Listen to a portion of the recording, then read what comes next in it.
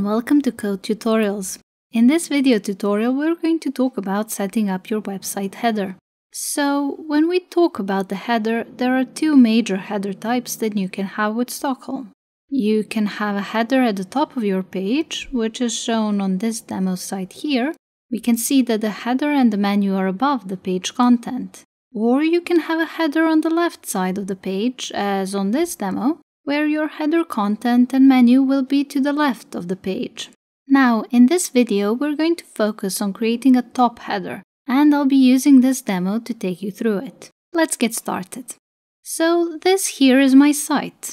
As we can see, there is a header at the top, it has a light background, there's a logo and a search icon, but there's no menu. So let's go ahead and assign a menu to my header. I'm going to navigate to my dashboard, then Appearance, Menus. This is a demo menu. You'll be making your own, of course. When I scroll down this page, over here we see several different menu locations, different places where you can display the menu. So here where it says Top Navigation, you will want to make sure that you have a menu assigned there, since this will let it appear in your header. And then click on Save. Now we can check the page. Let's refresh. And we can see that the menu is here now. Since that's sorted, let's go take a look at some of the header options. We'll need our dashboard and let's navigate to Select Options, Header. And in here we will have the options that allow us to make header settings. These are global options. The settings that you apply here will take effect on all pages across your site.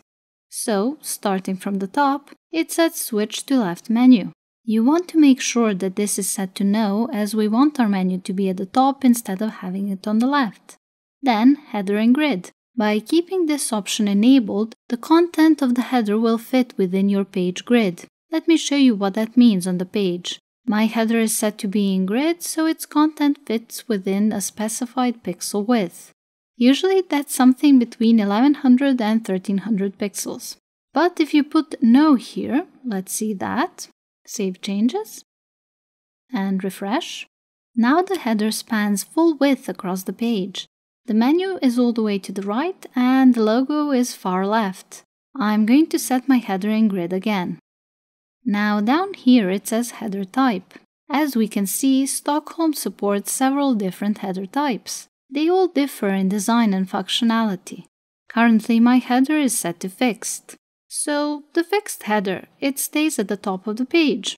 Let's see what that looks like in practice.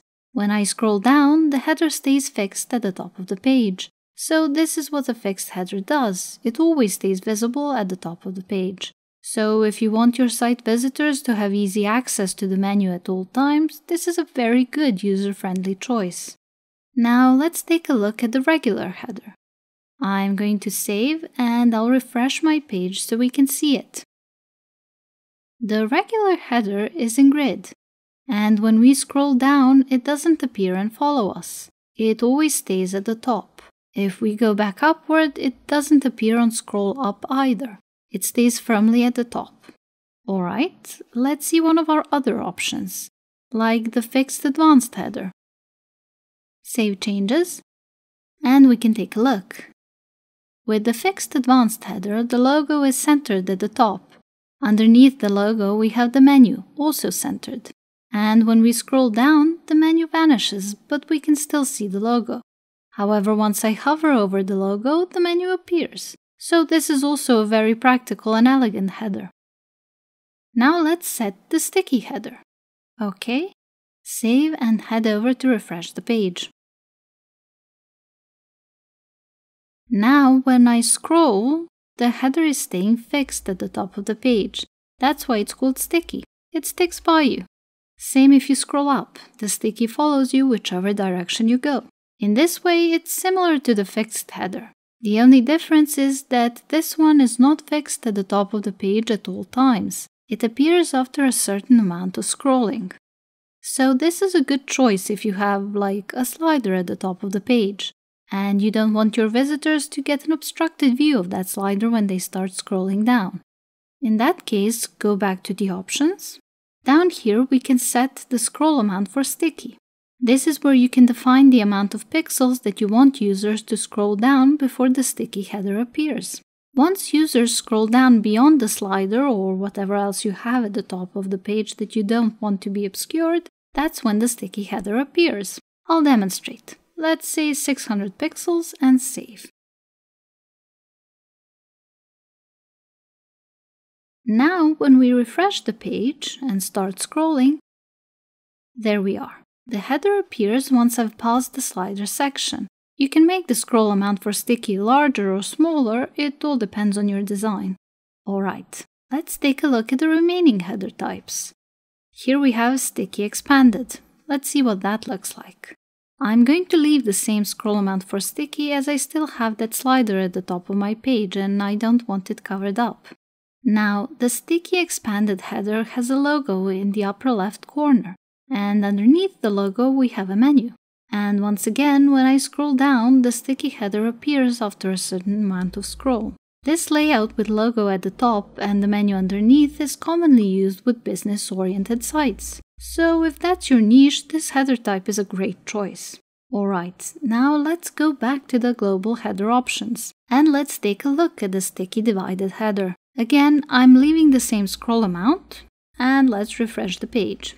The sticky divided header is supposed to have a logo in the center of the header and menu items on either sides of the logo. But as we can see here, I don't have my menu showing. So let's fix that by navigating to the dashboard and going to Appearance Menus.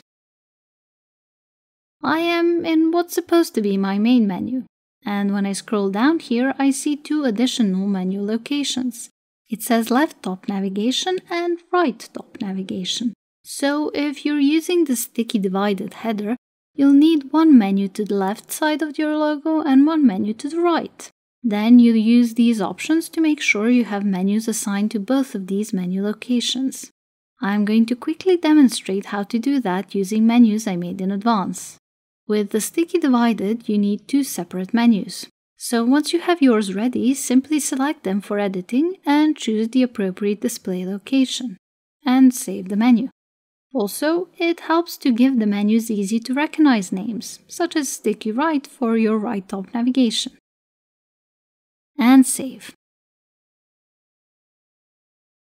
Now, I've assigned menus to both of these menu locations, so let's go ahead and refresh the page.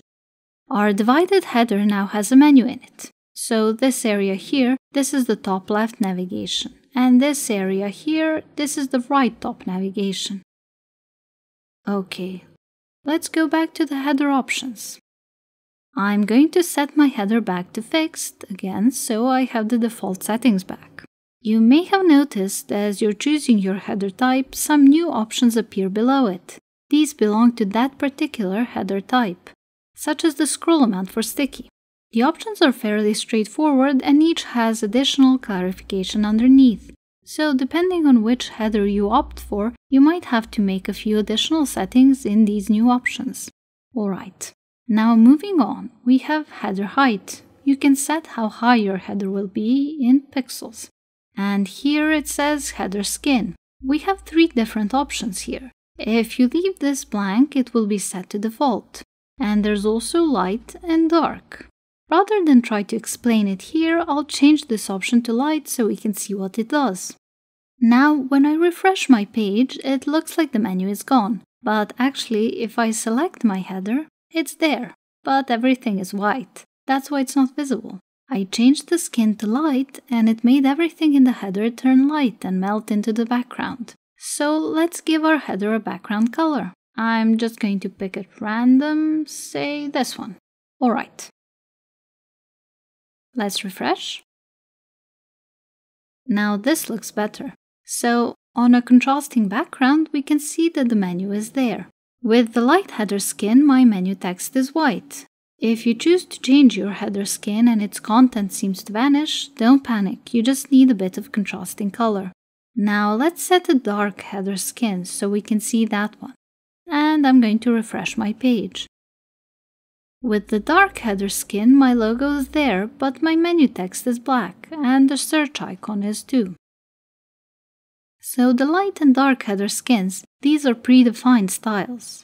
Let me just restore these settings first. After that, we have header transparency. So this field accepts values between 0 and 1. In order to have a fully transparent header, you will want to enter 0. So let's save changes and see what this looks like. Refresh.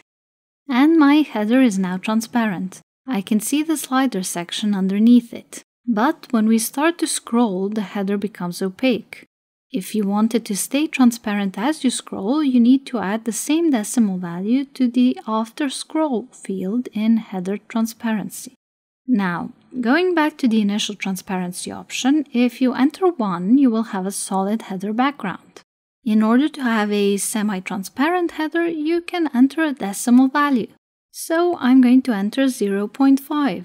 This should give me a semi-transparent header. Alright, refresh. And now I have a semi-transparent header. You can adjust the degree of transparency by changing the decimal value. For now, I'm going to reset this. The rest of these options are fairly straightforward, so I'd like us to move on. If you take a look at some of the Stockholm demo sites, they have differently customized headers. But beyond that, you might notice that some have a header which is comprised of 2 different sections. For example, the Ava demo. Here we see that there's a top header and there's also a bottom header. I'm going to go back to Select Options, Header. Now you can scroll down or take a shortcut like me and click on Header Top. And the option here says Show Header Top Area. So I'm going to set Yes. And now we get several different options for the header top. I'm going to go ahead and assign it a background color so it's easier to tell apart from the header bottom. And we need to refresh the page. And here's our header top. In order to add content to the header top, you will need to use widgets. To do that, navigate to Appearance, Widgets. Here on the right is a view of all your site's widget areas. We're looking for the ones with header top in the name. And here they are. Header top left and header top right widget areas. I'm going to open the first one and drag over a text widget to add it. And then I'll do the same for the second one. Now I'll just type something in so we can see it on the page, like top left area, and save. Then I'll put top right area in the second one. Again, save. And I can minimize them before we head over to check the page. Let's refresh. And there are my widgets in the header top. Here's the top right area, and on the other side we have the top left area. You can have all kinds of things here. Social icons, a click-to-call number, a drop-down card, a menu. Basically, any widget you have can be put here. I use text only as an example. One more thing I wanted to show you real quick. Let's go to Pages, All Pages, and let's open our home page backend. So far we've been looking at its front. Now I want us to briefly look at the back. Okay, it's open for editing in WP Bakery, so your view might be different depending on which page builder you're using. However, that's not the point here. The point is that if you scroll past the page content, you're going to reach the section with the page settings. And in here you'll find a couple of header options. Why is this important? Well, you'll find options like these on every page. They are here so you can create exceptions to the site-wide rules set in global theme options. By global theme options, I mean the select options, and within them the header settings. So if you use the global header options to set a default header skin, this will apply to your entire site. However, you can now use the page-specific header options to make your home page, or whatever page, header different compared to the rest of your site. So you can give your home page a light header skin and make the header transparent without affecting the rest of your site. Update. Now let's see it. And there's my light transparent header. The difference in settings will be visible only on this one page because we set it here. If I go to another page, say the blog large image one, we can see that the header skin is dark and the header itself opaque.